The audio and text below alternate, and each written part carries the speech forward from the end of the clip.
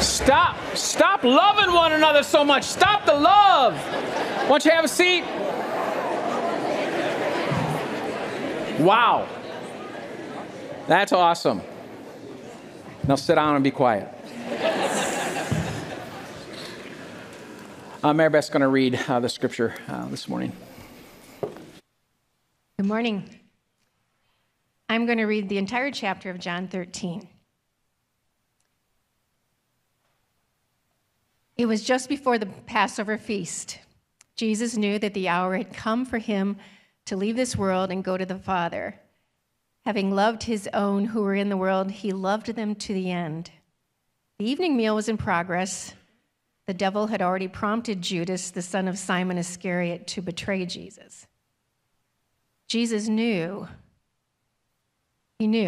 that the Father had put all things under his power and that he had come from God and was returning to God. So he got up from the meal, took off his outer clothing, and wrapped a towel around his waist.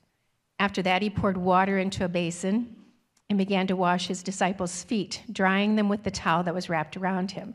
He came to Simon Peter, who said to him, "Lord, are you going to wash my feet?" Jesus replied, "You do not realize now what I'm doing, but later you'll understand." "No," said Peter, "you shall never wash my feet." Jesus answered, "Unless I wash you, you have no part with me." "Then, Lord," Simon Peter replied, "not just my feet, but my hands and my head as well." Jesus answered, "Those who have had a bath need only to wash their feet. Their whole body is clean, and you are clean, though not every one of you." For he knew who was going to betray him, and that was why he said, not everyone was clean. When he'd finished washing their feet, he put on his clothes, returned to his place. "Do you understand what I've done for you?" he asked them. "You call me teacher and Lord, rightly so, for that is what I am. Now that I, your Lord and teacher, have washed your feet, you also should wash one another's feet. I've set you an example that you should do as I have done for you. Truly, I tell you, no servant is greater than his master, nor is a messenger greater than the one who sent him. Now that you know these things, you'll be blessed if you do them. I'm not referring to all of you. I know those I have chosen. But this is to fulfill this passage of Scripture. He who shared my bread has turned against me. I'm telling you now before it happens, so that when it does happen, you will believe that I am who I am. Very truly, I tell you, whoever accepts anyone I send accepts me, and whoever accepts me accepts the one who sent me." After he'd said this, Jesus was troubled in spirit and testified, "Very truly, I tell you, one of you is going to betray me." His disciples stared at one another, at a loss to know which of them he meant. One of them, the disciple whom Jesus loved, was reclining next to him. Simon Peter motioned to this disciple and said, "Ask him which one he means." Leaning back against Jesus, he asked him, "Lord, who is it?" Jesus answered, "It is the one to whom I will give this piece of bread when I have dipped it in the dish." Then, dipping the piece of bread, he gave it to Judas, the son of Simon Iscariot. As soon as Judas took the bread, Satan entered into him. So Jesus told him, "What you're about to do, do quickly." But no one at the meal understood why Jesus said this to him. Since Judas had charged the money, some thought Jesus was telling him to buy what was needed for the feast or give something to the poor. As soon as Judas had taken the bread, he went out, and it was night. When he was gone, Jesus said, "Now the Son of Man is glorified, and God is glorified in him. If God is glorified in him, God will glorify the Son in himself and will glorify him at once. My children, I will be with you only a little longer. You will look for me, and just as I told the Jews, so I tell you now, where I'm going, you cannot come. A new command I give you. Love one another. As I have loved you, so you must love one another.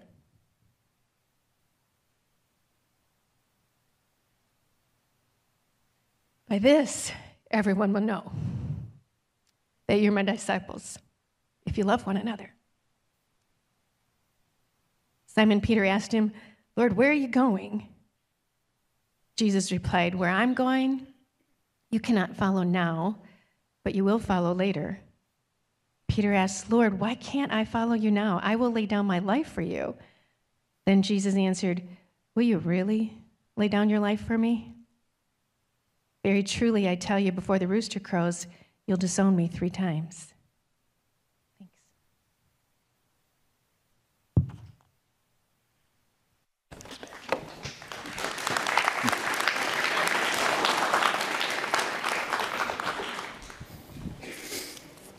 Thanks. Would like to answer the question during my last sermon. How do we take really good care of one another? I'd like to answer that question. I think it's of utmost importance to Jesus Christ, the answer to that question. I think in this, what we call the farewell discourse in John chapter 13. So in John 13 begins what we call the farewell discourse. This is the last things Jesus said to these apostles. So it's 13, 14, 15, and 16. They're sitting in this room. They're around the table. Jesus does these things that we read about. And then 1633 ends. The very next thing that we learn in the text is that chapter 17 is that Jesus prays. Do you remember Romans chapter 8? He is interceding for us. He did this right. The very next thing he did before he was arrested is he prayed for the world. He prayed for you. He prayed for me. He prayed for those who would believe through our ministries. He prayed, and he's still praying. And so I want to answer the question, though. How do we take really good care of one another? Are you with me? Do you think it's important? Do you think that we're batting 1,000? Do you think it would make a difference if we would learn how to do this and actually do it? As the rule, not the exception. The word on the street in the United States of America is that the church is not living up to this. Did you know that? I think Jesus Christ gave our culture permission to judge us by this commandment. Do you see the logic in verse 33 and 34, right? By this, they will know that you are my disciples, if you love one another the way that I've loved you. I don't know about you. I think we have some work to do on this. And so that's what we're going to talk about today, all right? So, Father, bless us as we spend some time under the authority of your word. Help me to get out of the way. I pray that you would just speak through me, whatever that is that you want these precious people to hear this morning. And we do thank you for your great love for us, Lord. Thank you that you paid it all. All hail the name of Jesus. Holy, holy, holy. And so, Father, have your way as we spend some time in your word in the name of Jesus. So there are a few things that I pick out of this particular text to answer the question, how are we going to take really good care of one another? The first thing is in verse 3 where Jesus has said, Jesus knew some things. You see that? Jesus knew. What did he know? He knew that the Father had given him all power. How important is identity to a human being?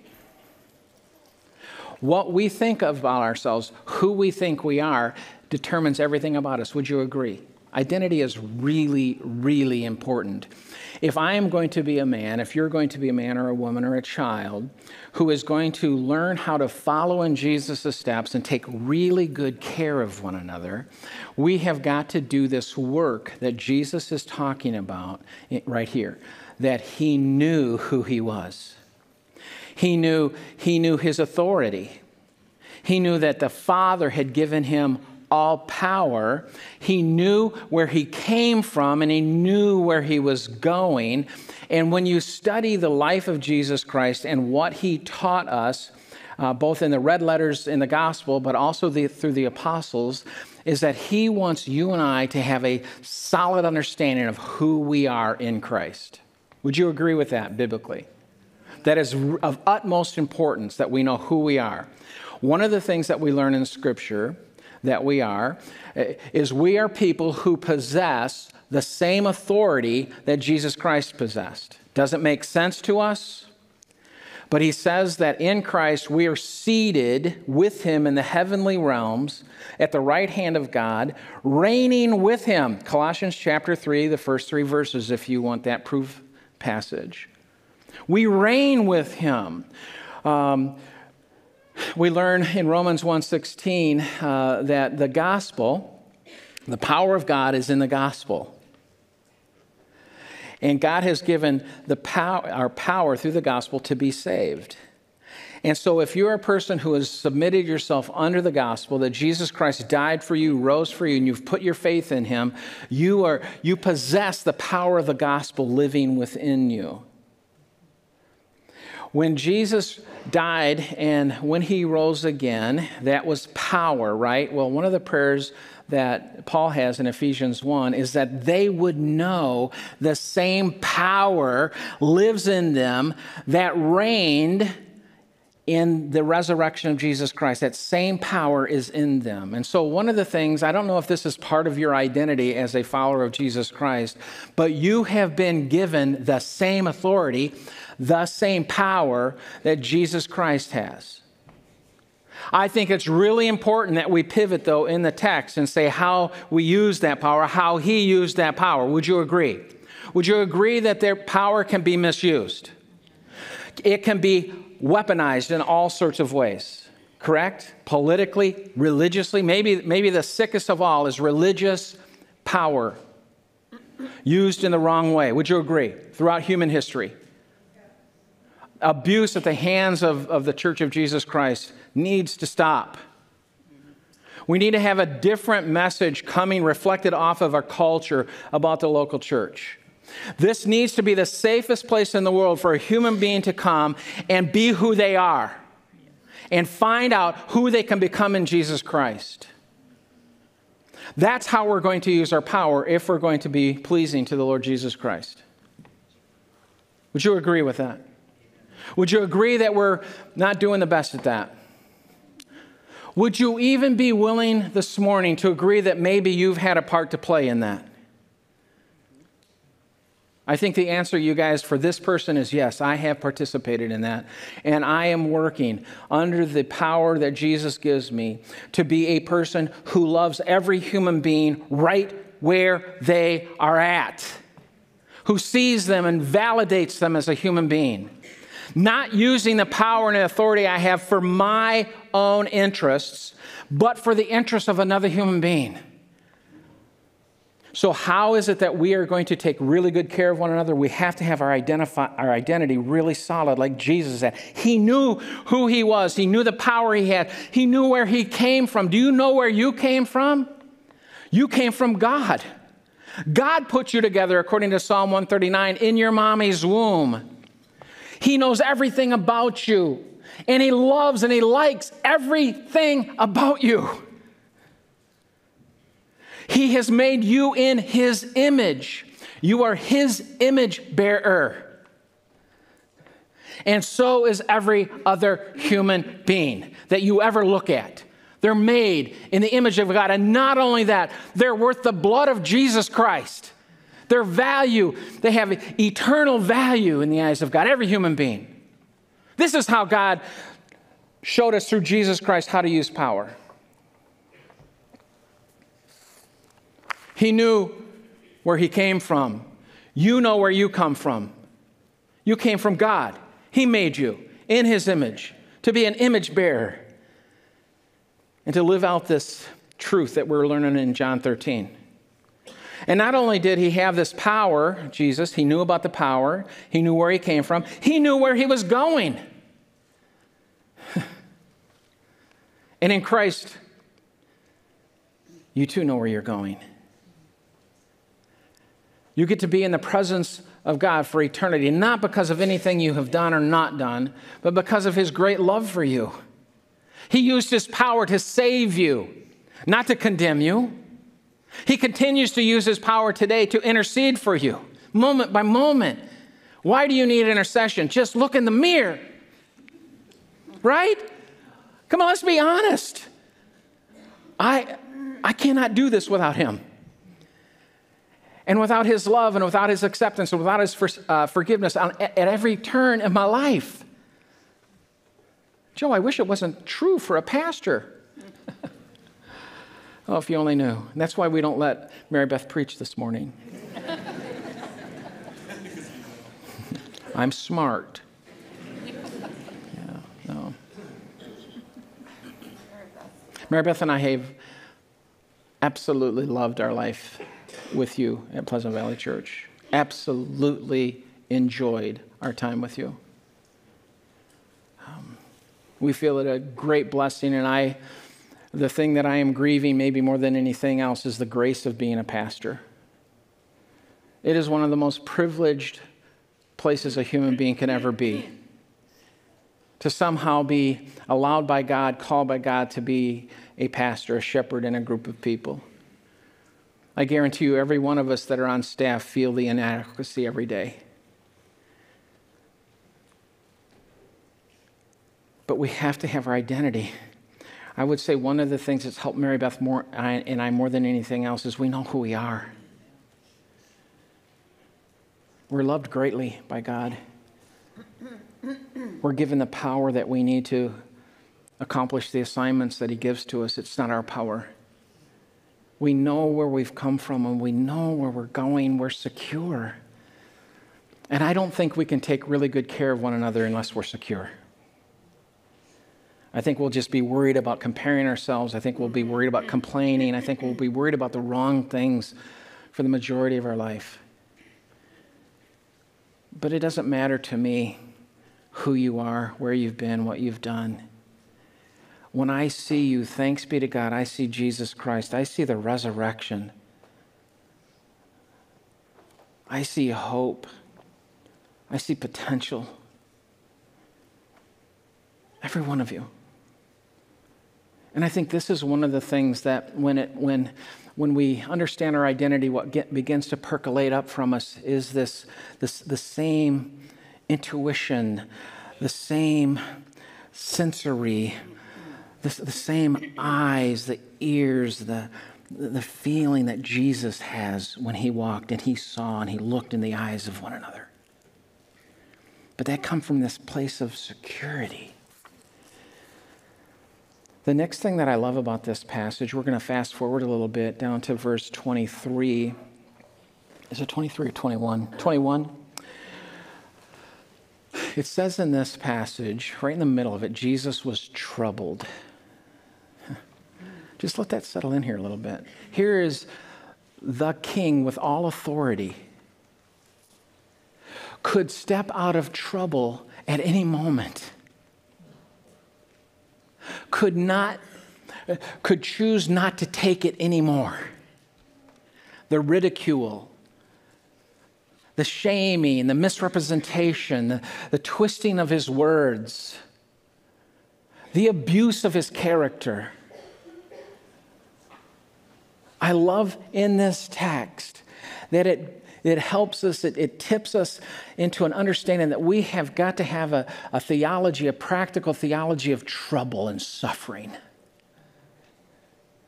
Jesus came to this world not as he wanted it. Jesus came to this world as it was. So please do not think just because you have all of this authority in Jesus Christ, and you're secure in terms of where you've come from and where you're going, that just is this recipe that everything is just going to be okay. It's just not. It wasn't for the Lord, and he never did anything wrong. We deserve some trouble. Would you agree? He never did. I love it in the text where he's in this farewell discourse. You know, they're in the locker room and they're cheering one another on, and they're hearing the last words of their coach before they're sent out. He says, look, there's going to be trouble. Any athlete knows this. If you've ever played a sport, it's not going to go the way you want. Everybody knows this that's ever done in any industry that you're part of or any activity you're part of. It never goes. Except for parenting, right? That always. What is wrong with these people, Mary Beth? I mean, our kids have perfect parents. Don't you think to have a relationship is to invite trouble?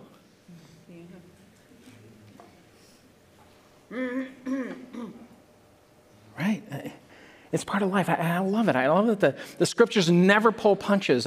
It just says, no, this is how it is. Jesus was troubled in his spirit. Even a guy in his own team he knew was going to betray him. He served him that communion that night. He washed his feet that night. He loved him to the end. I think the watermark of Christianity under the lordship of Jesus Christ is to love your enemies and to pray for those who persecute you. I think that's the watermark of Christianity. What? It's trouble. And we use the authority that God has given to us and the security that we have in Christ to take care of people that don't want to take care of us. Protect other people's dignity, even when they take away ours. Joe, this is craziness. Christianity is crazy. The grace of God is crazy. Why would he up front lavish grace on the human race who would kill him if they had a chance? And in the locker room, before game time, he's saying, look, it's going to be trouble out there. And you're going to get sucked into all sorts of the wrong battles out there. There was a guy that I played basketball with in high school. And he had a thing called rabbit ears. He was, at the YMCA, he would be the best ball player on the court.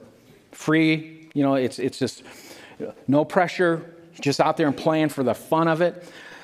When one fan said something bad about this person, it ruined his whole life. He couldn't play no more. He took it personal. Coach worked overtime. He could have been a great athlete. And I'm afraid some of us could be great followers of Jesus Christ, but sometimes we've got rabbit ears.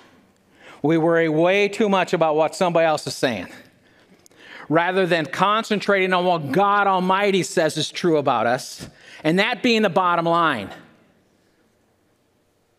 So there's going to be trouble. It's not going to always be fair. Would you agree with that? And you can do everything right, and then the wrong thing comes down. That's okay. According to this, if you're going to be on his team and you're going to move forward, you got to learn how to face trouble. You can't have the expectation of if I just do A and B, then I'm just going to have awesome, wonderful, lollipop land Christianity. That's just not real. And not only did Judas betray him, you could say the rock on which he built the church, Peter, denied him. Not only did Jesus have a lot of trouble from the Pharisees, the Sadducees, and the scribes, and all the religious leaders, not only did he have problems from the Roman guard, he had trouble on the inside of the body in the church. Well, I'm not going to that church no more because he said, she said, yada, yada, yada.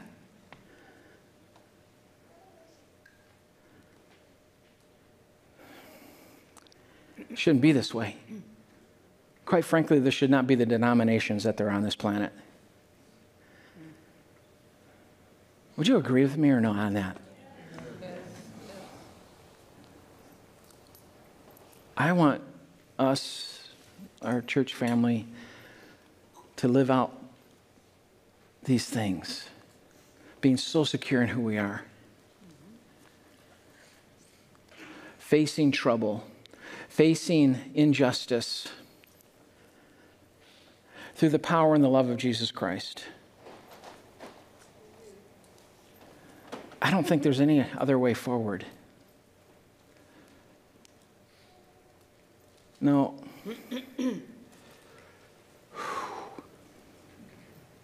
You don't know how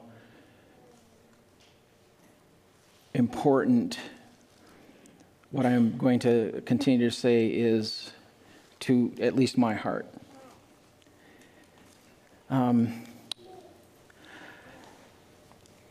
Because Jesus loved anyway, with all the trouble, with all the betrayal, with all the denial, with all that, he loved anyway. Gave this new commandment, right? I want you to love one another the way that I have loved you. And see what's at stake so that the world would know that you're my disciples. There's a standing testimony that my resurrection power is still alive on the planet Earth through human beings who believe me and will love the way that I love, will treat one another the way that I treated. This year, you do not need a new president or an old president. You need to live under the political power of Jesus Christ. Amen. You and I need to use that power not to get our way in some horizontal cultural battle. We need to use our power in the Church of Jesus Christ to serve one another, to love one another deeply from our heart. Do not think for a moment that Jesus Christ was apolitical. Jesus Christ, when he was born, the king who reigned at that moment wanted him dead. Why? Because he was a king born. He was crucified at the hands of a king, a political leader. And I guarantee you, at some point in some way in every nation throughout history, Jesus can get in the way of what some political group wants to do. And the United States is not above that. We have one king, and we have one Lord. We do not, I'll vote, I'll tell you who I'm going to vote for. I'm going to write in Jesus Christ, King of Kings, who I wrote in on the year 16 and the year 20. Because that's my allegiance. I'm not against voting for whoever you want to vote. Don't hear me say that. You get to choose that. But I want to be reminded in my life, every day of my life, that my hope is not in a nation or in a human being. My hope is in Jesus Christ, my King, my President, my Prime Minister, the one who gets to govern the affairs of my life. And he wants to give me power, not power to use for my benefit, but power to use to love other people with his love, because that's what changes the world. Amen.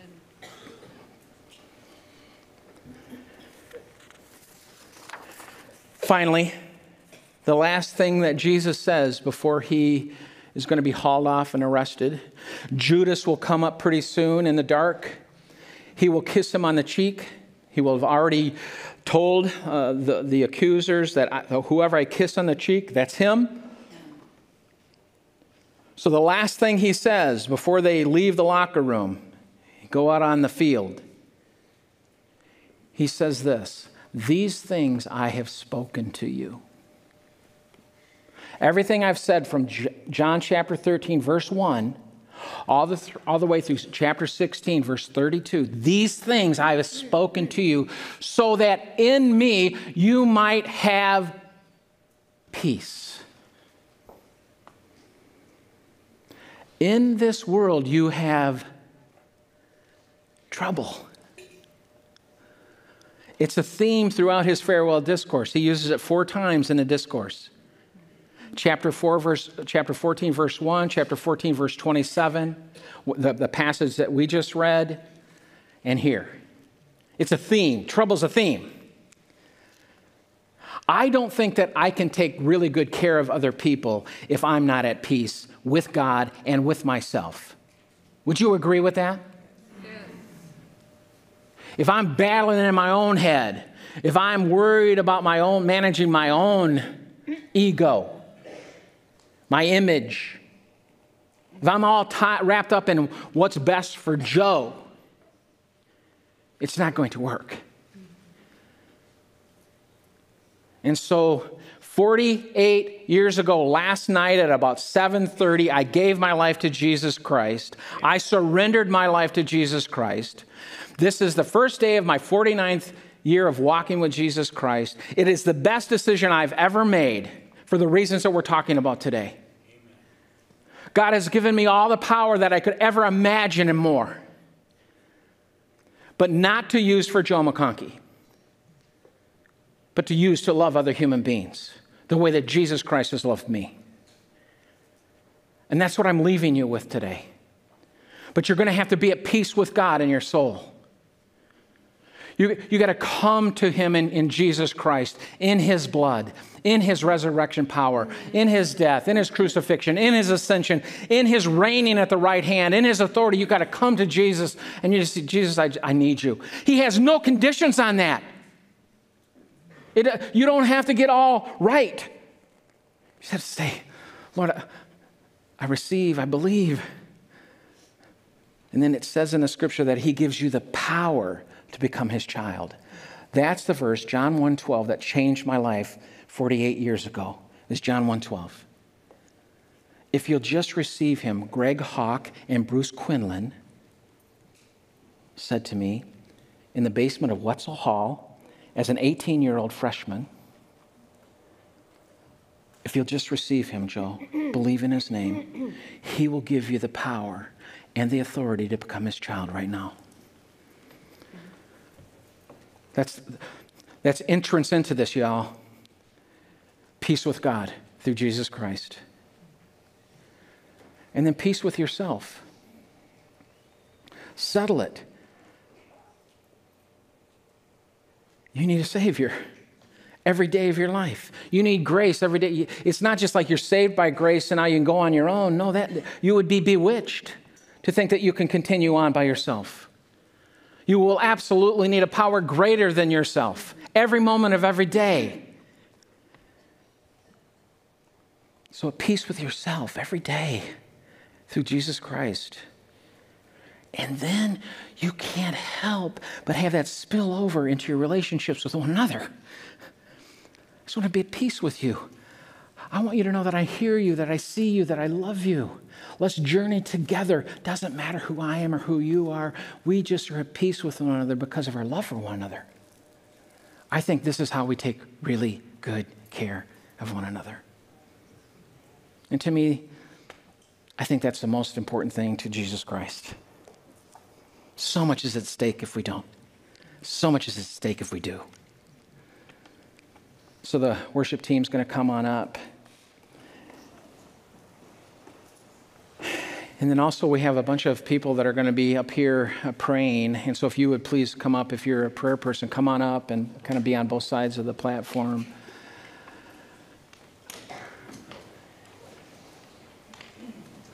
I want to tell you that it takes a lot of guts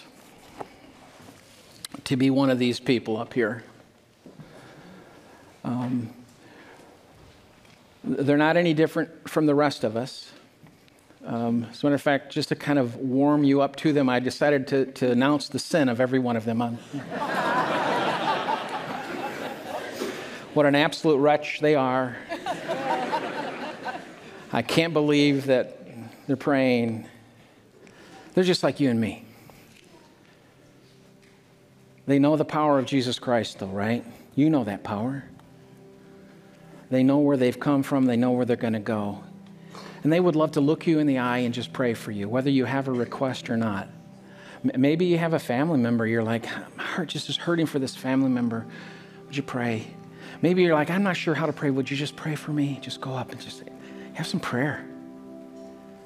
Maybe it's identity, something about your identity. It's like, I know I'm messed up in this area. Would you just help me grow into who God says that I am? Maybe you're wrestling with anxiety. Maybe it's depression. Maybe some suicidal ideation. It can be radical, right? Sometimes. I don't want you to leave this place without being loved and heard and seen, and have someone pray for you, encourage you. Some of you are just so grateful, and you need to come up and just stand up and say, look, I just want somebody to thank God with right now for what's going on. Some of you need maybe to respond to some of Jesus' words in this text. Look, I have spent more time with Fox News or CNN than I have with Jesus, and I want to admit that today. I want to submit myself to Jesus Christ fully. I want him to be my king. I want to learn how to love my enemies, to pray for those who persecute. Whatever that is in your life. So this is what we'll do. In just a moment, we'll stand up. We're going to sing a song. We're still in our worship mode here, okay? This is part of the worship service. We're going to sing a song. Come on up and be prayed for during that song. After the song's over, I'll come up and dismiss you quietly. And then we'll have another song for people to continue to have prayer. Okay, so that's what we're going to do. So thank you. Thank you so much for being here. Thank you for letting me bring the word of God to you today. I'm greatly privileged and greatly honored to be part of your church family. I love every one of you deeply from my heart. Let's work at that together, okay? Let's learn to take really good care of one another for Jesus Christ. Deal? And everyone says deal. All right. Otherwise, I'll say the whole thing all over again. Why don't you stand up and let's worship? Come on up for prayer, please.